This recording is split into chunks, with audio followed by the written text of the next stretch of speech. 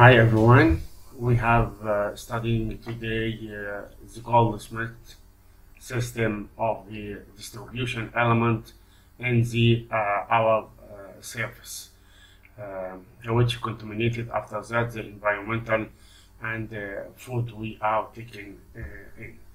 Victor Morris is a Goldschmidt scientist who is lived between 18th century to 19th century. Here, as you see, from 1988 to 1947. This is not long life, but it's a good work and excellent work, which is published in many papers after that. So, the Goldschmidt classification, what is meaning for us? It's meaning a classification of the chemical elements into groups. 4 groups. We classified all elements we are knowing in our minerals or rocks, or distributed in the food or distributed in the periodic table, into 4 groups. 4 groups according to the abundance or tendency concentrate which formed and what is the shape to concentrate it. And as we see in this periodic table, we will discuss more clearly after that. So, as we know, the chemistry of our Earth, not the composition of the Earth, is chemistry which is the behavior of all elements inside the Earth, inside our body, inside everything we are using every day, like paper, like water, like foods, everything we are using. So, the life is the chemistry. So, you think that the life is chemistry, which is distributed from the other common sources like rocks or soils. So, we start from the up from the atmosphere, which up above us and above the what is called Earth's crust. It's about atmosphere. We live about in the lighty area is about 200 kilometers, but the whole atmosphere more than 1,000 kilometers. So after that, we study the chemistry of the crust. You know that we have 2 types of crust. It's upper crust and lower crust, which are different element composition. And mantle, of course, also here is composed of 2 parts. One is upper mantle and lower mantle, also different in what is the chemistry, what is the chemical element found in. And also we have another 2 layers thinking in the core of the Earth, what is called the outer core, which is semi-liquids, and the inner core, which is very solid materials, nickel and iron, because it's have high pressure. You know that from your information that we have here about talking about 5,000, 6,000 temperature degree here in the course, and this is the core is the controls of our gravity and our crust here as we are walking or talking or something like that. Every behavior we doing on our crust depending on the gravity of this core, which formed as a central of the our Earth.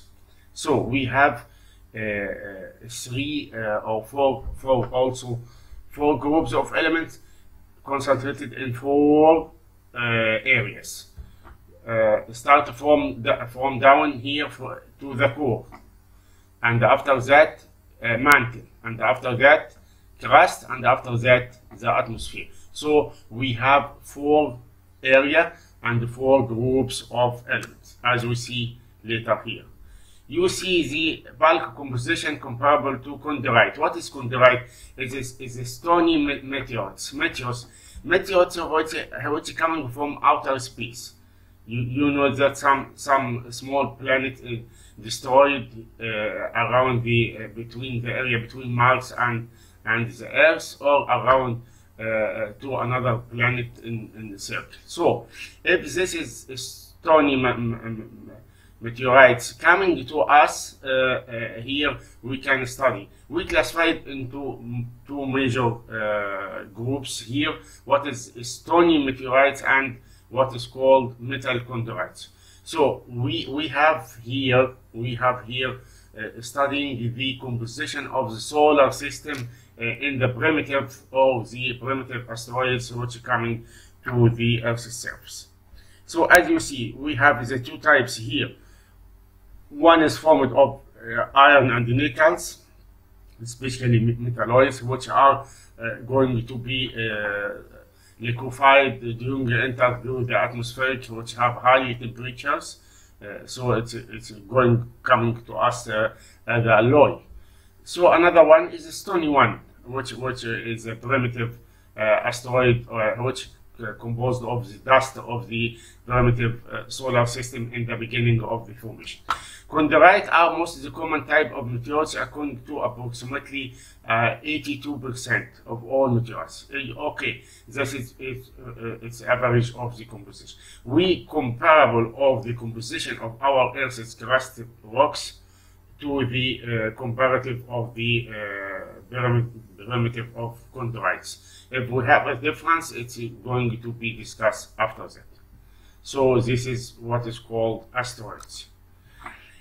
Goldschmidt classified all elements we are distributed in the periodic table into 4 groups, as we said before.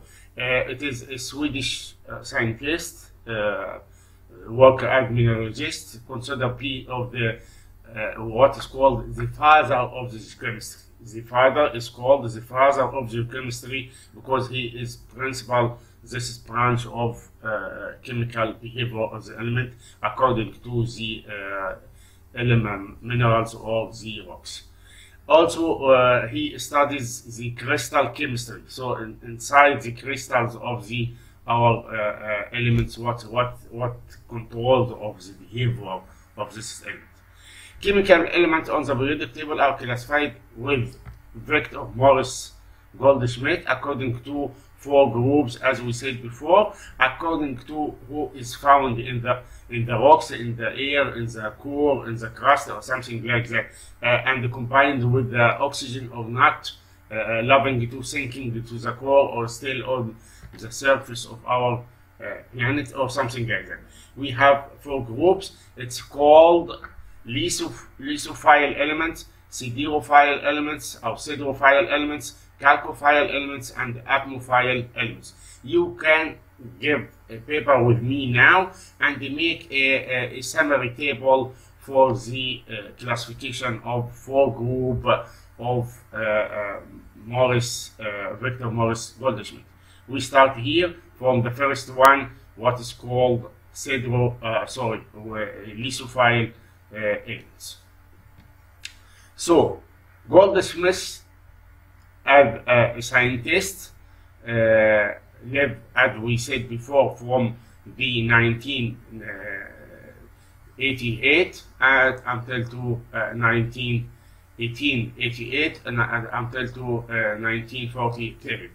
So it is far from us now, about 73 years ago. In chemical classification, this is element classified to 4 groups within according to preferred host species.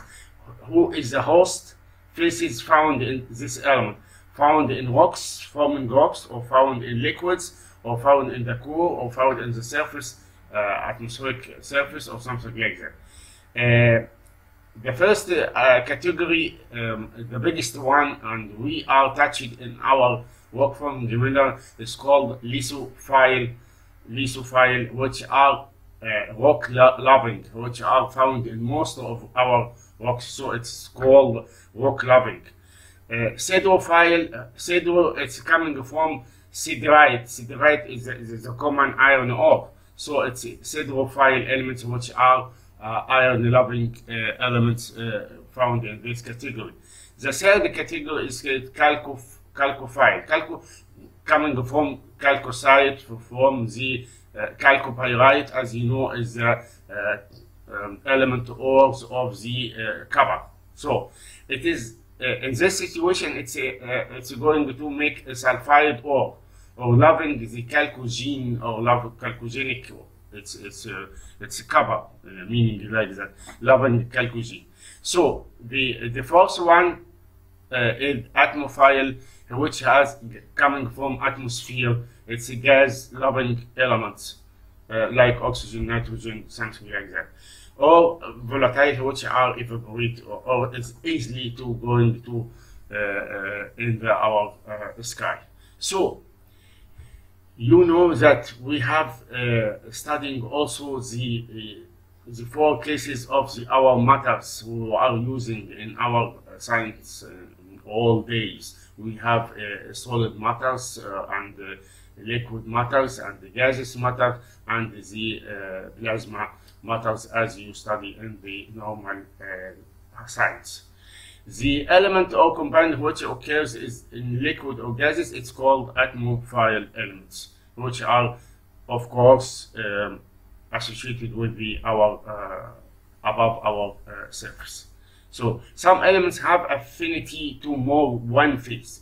We should be careful with this point, please, because sometimes one minerals it's going to have two behavior from the what is called the lisophile elements or pseudophile elements or chalcophile elements with atmophile elements, something like that. So we have a combination of two phases between the name of the groups and the loving behavior who found. So as example, I love to teach to you now, okay, and also I love to going to play football with my teams. So I have two behavior different from to each other. Maybe combined in one person, okay, it's already. Okay, so we study this is situation carefully, as we see. We will studying here carefully the group and what is important to us. The main affinity given in table below, which I discussed, and each group follow that table. Okay, you can see here about 97 elements. Here 97 elements here. What is the behavior? As we see before in the last lecture, we say that we have 8 groups and 7 periods in our periodic table of recent Mendeleev classification. So you see the red color here elements, it's what we call lisophile elements. You see here, this is all red, which here or there or down, something like that. It's called, it's highly measured groups, highly measured group of lisophile. And of course, we are used in many rocks and rock forming minerals or something like that, which are constitute about 90% of our surface crust, Earth's crust. So it is have 4 characteristics of what is called what is the characterize this group. First one is going to be enclosed to the Earth's surface. It's forming about 90%, 99%, as we say, combined with oxygen. This is elements here. It's easily combined, oxidized. It's going to be oxidized and compound at silicate minerals and oxidized minerals. So it's you know from your information, the chemical information, we have 2 major elements in our rock forming minerals or Earth's crust. We have first one oxygen and second one is silicon. So what you combine to each other, it's forming silicates minerals. So this is elements go have excellent attendance to combine with the silicate minerals, which have of course oxygen. So it's a loving oxygen combination. These elements lovely combined to the oxygen. It's always easy to mix them.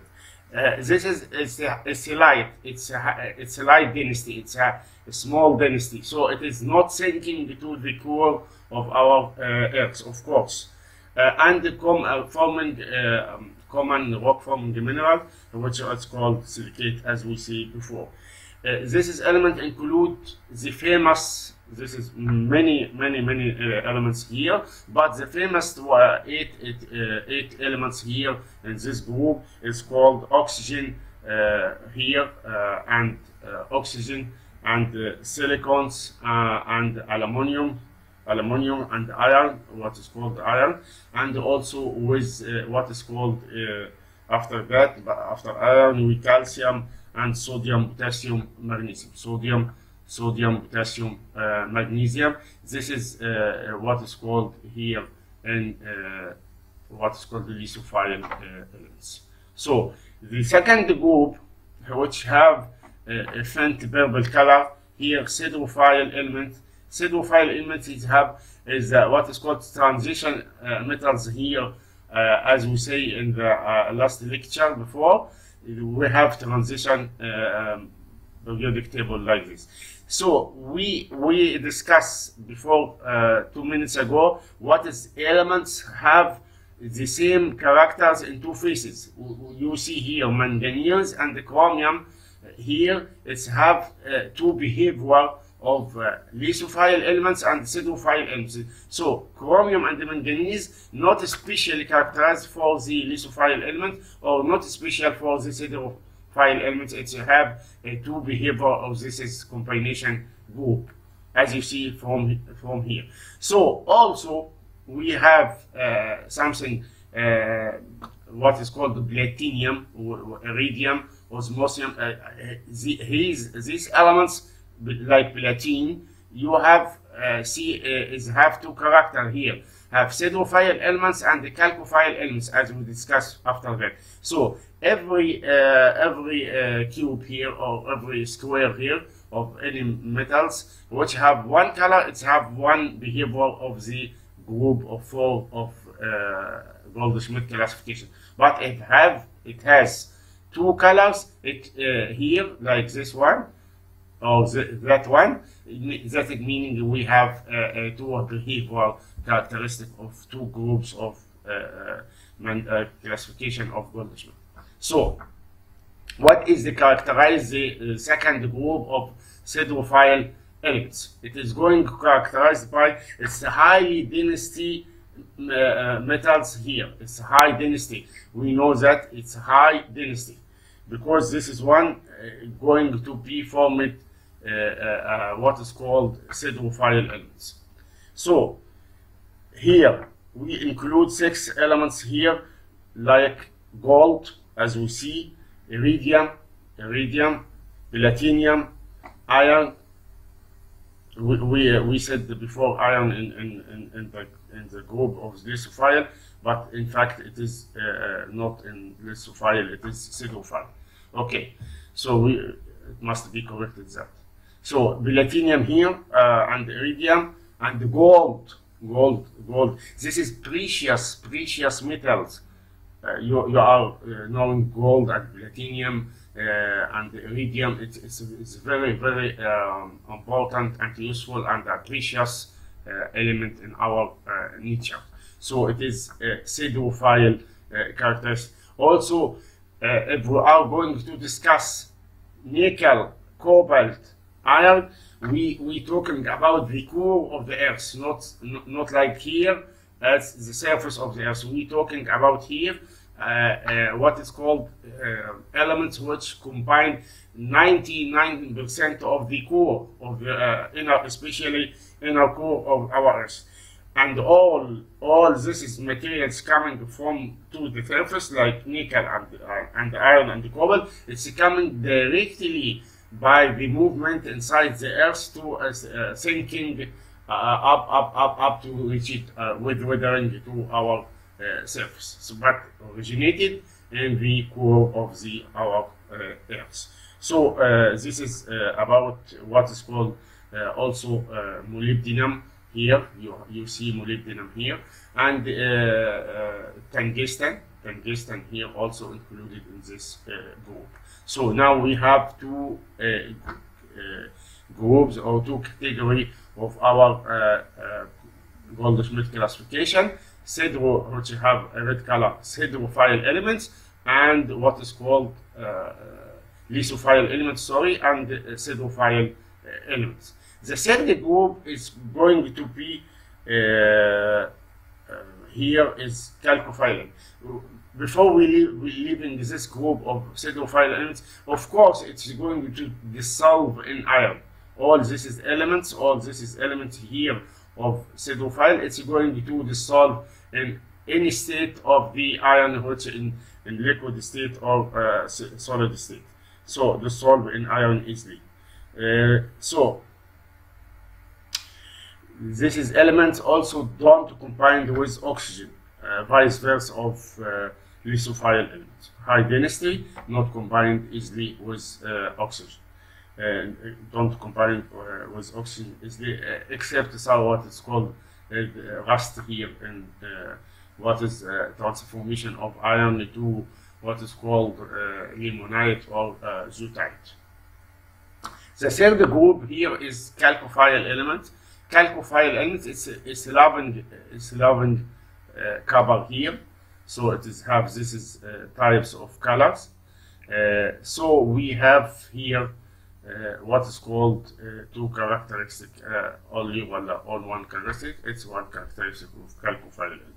What is the characterization of this group of chalcophyll element here? It's going to be combined easily with sulfur.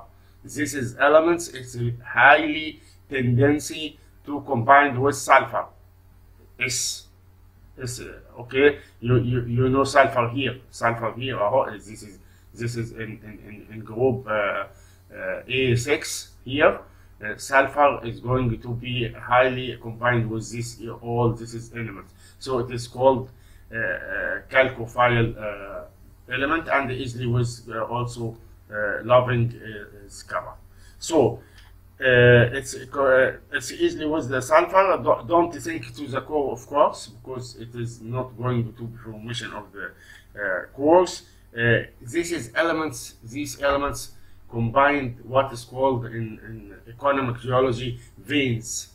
It's forming veins inside the rocks to be native elements, which like stibnite or something like that, or copper veins, or forming lead veins or bismuth veins, something like that. So it is famous in vein shape.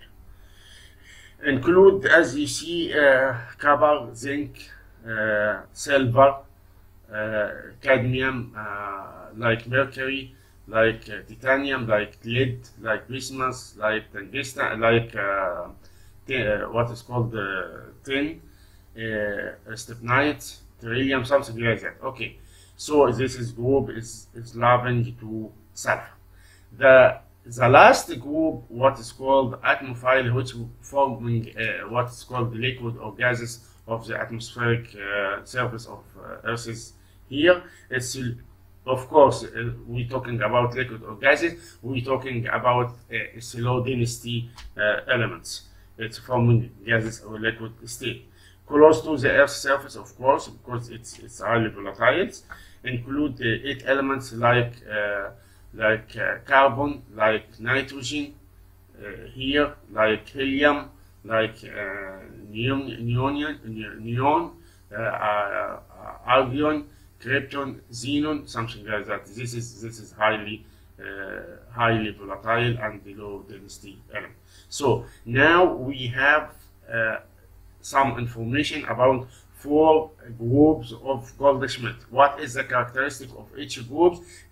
Even we forget something, we combined 4 groups about what is the relation with oxygen, where it found on surface on the surface or on the cores. Okay, what is density? What is the name?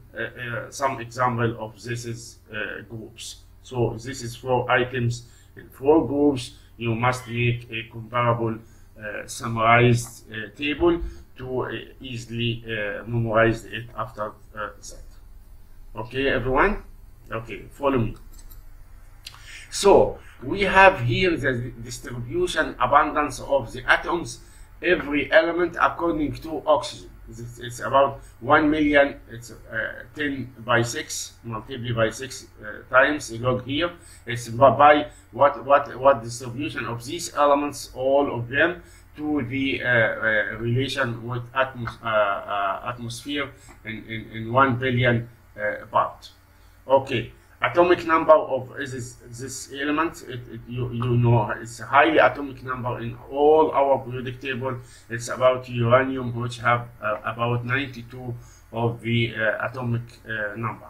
So follow after that, after the uranium, thorium here. It's a radioactive element here, as you see. It have also middle abundance per atmosphere here. So, with the atoms.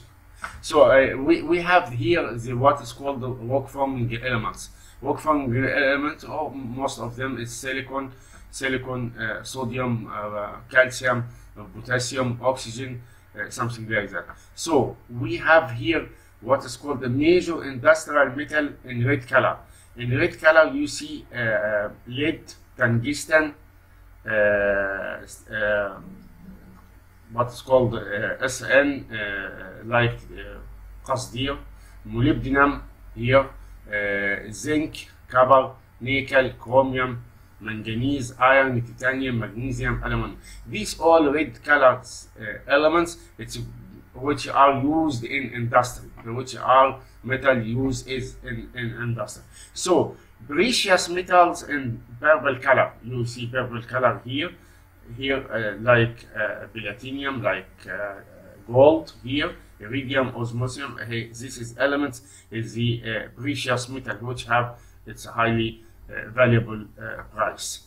Rare earth element, or rarest metals here, it's going to the yellow area here, and the green area is the rock forming elements, as you see. This is normal classification. Rare earth in blue color. Here you have in the middle of this is our diagram. It's blue color elements. It's rare earth elements. So the abundance of this is explain what we see before in this figure is the abundance of the elements inside our Earth's crust, or the atmospheric atomic number of the function of this element, what is called Earth core, or coming from meteorites, or distribution on the air, or siderophile elements, or what is called classification before. This is abundance, talking about abundance. If we have detailed concentration, or detailed talking about the first group of Goldschmidt, again, we can summarize in this table here what is called lithophile. It's a rock. It's, if you want to write after me, rock-forming elements are found close to the Earth's surface, combined readily with oxygen. Number 2. Number 3 is going to forming compound don't sink into the core because it's a low density. It have about 8 elements here: aluminum, calcium, potassium, magnesium, sodium, oxygen, silicon, titanium. Here, example of this is siderophile elements of Goldschmidt with the atomic number and atomic weight. So it's atomic number and what is weight here? Silicon. It's you can't see the silicon in free state here, but you can see is the aluminum. As you see, it's have atomic number 13 and about 27 atomic weight. So the element composition of this is Earth's crust. We have 90% of this is 99% of this is element here. You see oxygen is the more abundance element here in our surface crust, or metals, or which are going to work from the minerals, because oxygen is the more abundant. If we're going to analyze the crust, or the what is called the common rocks here, we concluded that oxygen is from about 47% And the second one in abundance is the silicon. Silicon is going to 28%. If we are going to combine with this and that one, it's going to talking about 75%. This is two elements forming about 75% of our crust minerals. So after that coming aluminum, the third one in abundance, and followed by iron, followed by calcium, followed by sodium about 3%, and going followed by potassium, it's 2.5%, and the magnesium about 2% here as you see, and the last one, other element, all of them is going to 100%. Only 1% of 100, of course. So it is if you are combined 99% of it all element with the other one is 1% is going 100%. So follow me please. So we study here in concentration where is found lithophile element. Found in silicate minerals. Most of them is found, it's rock forming minerals. Rock forming minerals up to 93% of the crust. Of course, many crust is formed of granite and what is called the basalt fill and the plagioclase and biotite. This is minerals forming all the common igneous rocks which you are studying in Faculty of Science here in Geology. You know quartz, it's mainly SiO2. It's going to highly percent of the two elements which are talking about oxygen and silicon, followed by the common mineral of orthoclase group and plagioclase feldspar groups, and then followed by biotite, mica muscovite, and biotite, and forming the rock mineral. It's going to here from quartz vein to the granite until to diorite, and then going to gabbros, okay, and etc. Of this is highly basic or ultra basic rocks here, and especially going to also bioxenes, olivine, and also the metamorphic mineral what's called garnet, and going to all of them is going to destroy what is called biochemical weathering or physical weathering to give us what is called clay minerals. Clay minerals, it's have about 15 minerals, but the famous one is kaolinite. Kaolinite is the famous of clay minerals. This clay mineral have about 16 or 17 minerals here, what is called in the human being formation, which Allah created the human Adam, what is called the major messenger Adam coming to the earth from the clay mineral. إني جعل في الأرض خليفة إني خلق من الطين بشرا فإذا سويته نفخت فيه فقع له ساجدين. صدق الله العظيم. So it's a clay mineral. It's very important mineral which coming from destroyed of all this is element here. So it is going to combine what is called kaolinite. Kaolinite is easily to forming every shape you want to making that. So we have different shape of human beings which are formed essentially from clay minerals in the creation of the Allah from many thousands years ago. So the second group is called siderophile elements here, concentrated in the core. Yeah, the first character of this is element siderophile. It's concentrated in the core. Why it's concentrated in the core? Because it's highly if you want to memorize it, it's nickel and iron which forming the core. Nickel and iron forming the core. Highly density element. It's iron loving elements. Iron loving elements. So it's highly density metals tend to sink into the core. Highly density element tend to sink into the core. Don't combine with oxygen easily. Dissolve ready in iron as a solid solution. We have 4 characters now. Dissolve ready in iron as solid solution because in the core of the earth is or outer core and inner core, it's going to make some solid solution. Solid solution phase. It's not solid and not liquid in what is called semi-solid solid solution, or in the molten state. Molten state, which are the outer core in molten state, but the inner core in solid state. So the pseudophile elements includes gold, iridium, iron of course, nickel of course, molybdenum, platinum. So it's you see it's more 6-element control in our life here. Some of them is going like gold and platinum is highly precious elements, or it's high resistant elements like nickel and iron. Okay, iridium of course is a radioactive element here. So the third groups of Goldschmidt classification here is what is called trace element found in the crust. Trace element found in the crust.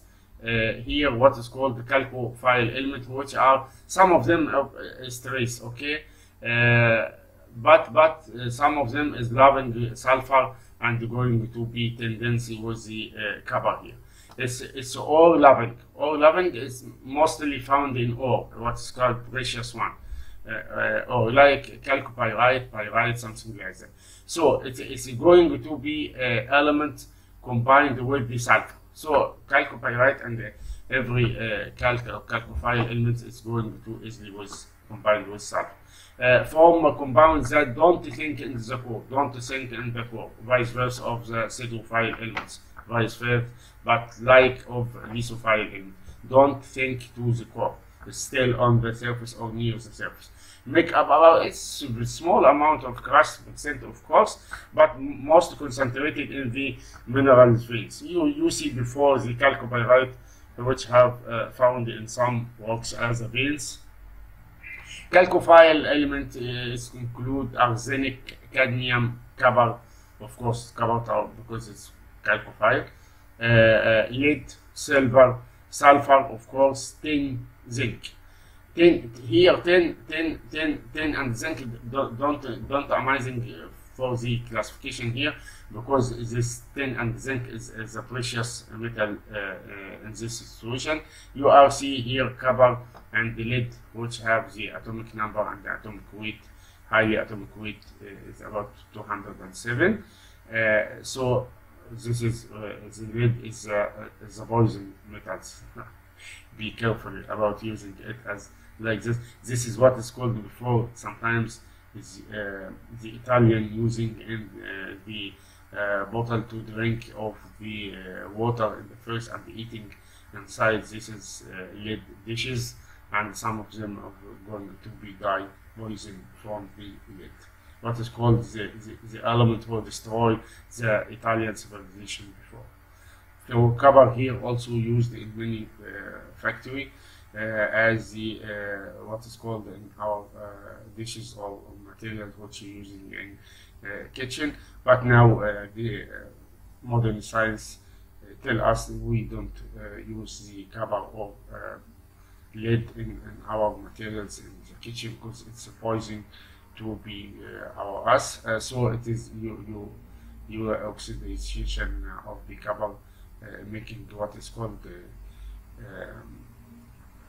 malachite and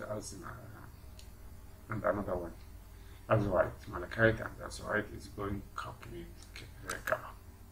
So the last section here for this is group of Goldschmidt. We're talking about the concentration of element in the atmosphere and the hydrosphere. We have two spheres here, not on the surface, not on the core of the Earth, of course. It's only found in the surface of the Earth, atmosphere and the hydrosphere.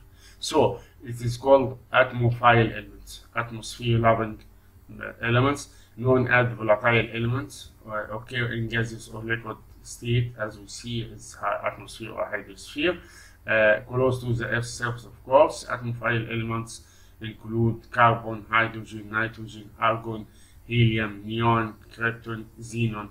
This is the last groups of halogen compound. But the precious carbon state, of course, we're talking about the diamond.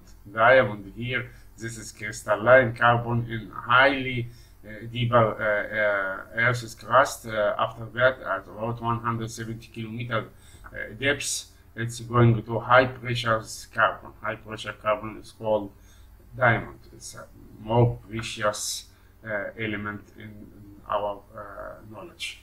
So it's only have 6 atom number and 12 atom moiety. If we are going to do nitrogen, which formed about nitrogen, which formed about 78% of our air, which are breathing every time with oxygen here, but what is called joke about nitrogen, why is our air don't fire when you are matching like this sulfur? Why is don't air going to be firing? Because it's have high percent of nitrogen, which stop the oxygen characteristic to love affinity of fire. So it is we have in our breathing air about 21% of oxygen and around 78% of nitrogen, which to make it not fire of oxygen in the air. So follow me, please. So the next lecture we will talking about environmental pollution and what is the relation between the Earth's elements, which are discussed in 4 groups of Goldschmidt, to our life and our water and our foods, which in nutrition. Thank you and go bye bye and see you later in the lecture number 3.